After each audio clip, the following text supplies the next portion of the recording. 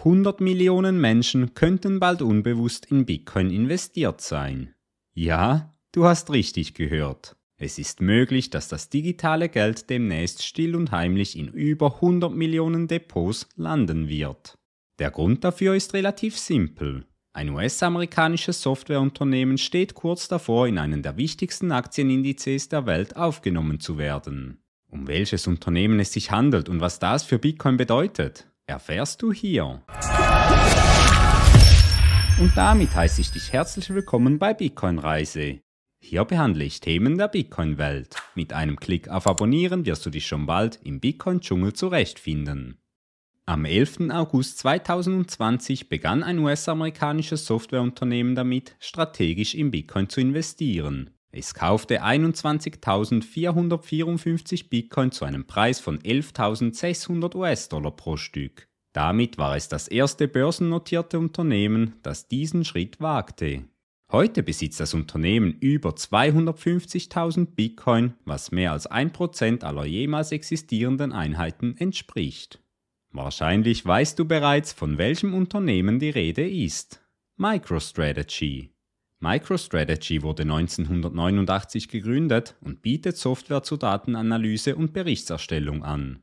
Bekannt ist das Unternehmen heute aber vor allem für seine Bitcoin-Strategie. Diese hat der Vorstandsvorsitzende und Mitbegründer Michael Saylor ins Leben gerufen. Lass mich die Strategie kurz erklären.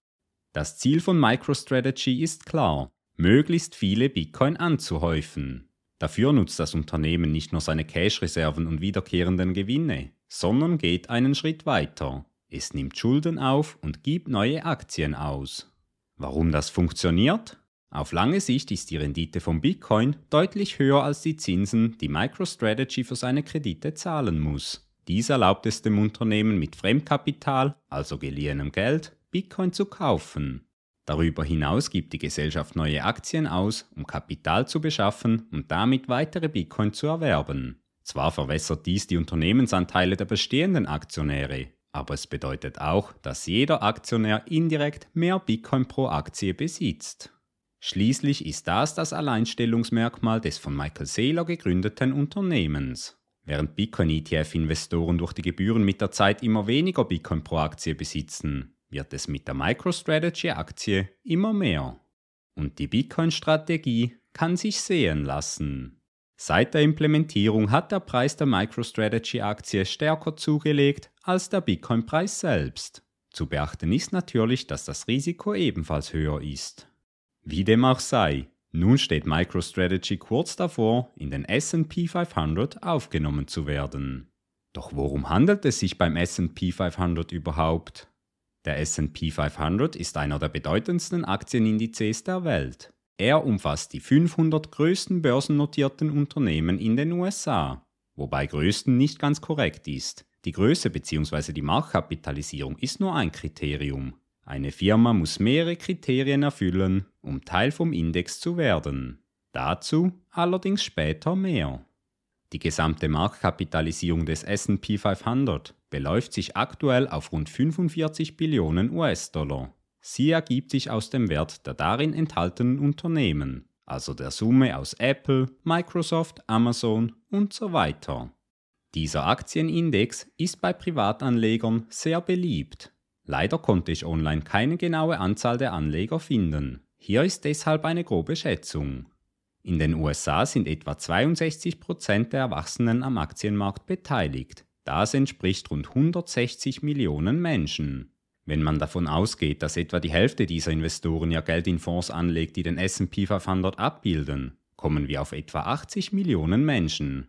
Rechnen wir die internationalen Investoren in Europa, Asien und dem Rest der Welt hinzu, steigt die Zahl auf über 100 Millionen Menschen weltweit. Mit anderen Worten, sollte MicroStrategy in den S&P 500 aufgenommen werden, würden über 100 Millionen Anleger plötzlich indirekt Bitcoin halten. Nun, was benötigt es, damit MicroStrategy aufgenommen wird? Grundsätzlich ist ein Komitee zuständig, um die Unternehmen in den S&P 500 Index zu wählen. Dabei bewertet es die Gesellschaften nach den folgenden 6 Kriterien.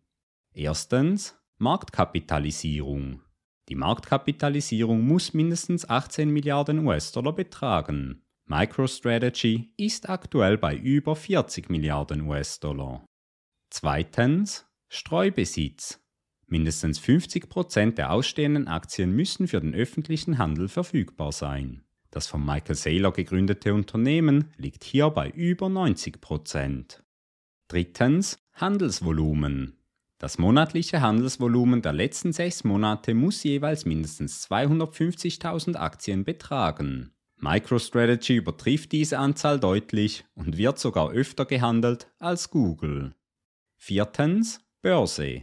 Das Unternehmen muss entweder an der New York Stock Exchange oder an der Nasdaq-Börse gelistet sein. Auch dies trifft auf MicroStrategy zu. Fünftens, Standort. Die Gesellschaft muss seinen Hauptsitz in den USA haben und mindestens 50% seiner Einnahmen in den USA erzielen. MicroStrategys Hauptsitz liegt im US-Bundesstaat Virginia und generiert über die Hälfte seines Umsatzes in den USA. Sechstens, Gewinn. Das Unternehmen muss im letzten Quartal ein positives Ergebnis ausweisen und die Summe der Gewinne in den letzten 4 Quartalen muss positiv sein. Aktuell erfüllt MicroStrategy dieses Kriterium nicht. Doch ich sage bewusst aktuell, denn aktuell müssen Kryptowährungen in den USA zum Anschaffungswert abzüglich eventueller Wertminderungen bilanziert werden. Dies wird sich mit der neuen FASB-Regulierung ändern. Ab dem 15. Dezember 2024 werden Kryptowährungen in den USA zum Marktwert bilanziert. Bedeutet konkret, MicroStrategy wird nächstes Jahr vermutlich einen Gewinn von mehreren Milliarden ausweisen, alleine aufgrund der Neubewertung seiner Bitcoin-Bestände. Damit steht der Aufnahme in den S&P 500 nichts mehr im Weg, außer vielleicht das Komitee, das trotz den erfüllten Kriterien einen Weg findet, MicroStrategy aus dem Index auszuschließen. Ich gehe aber mal nicht davon aus. Nun, was bedeutet das für Bitcoin? Auf den ersten Blick scheint es so, als würde der Bitcoin-Preis explodieren, wenn plötzlich 100 Millionen Menschen indirekt am Bitcoin beteiligt sind. Allerdings muss ich dich enttäuschen.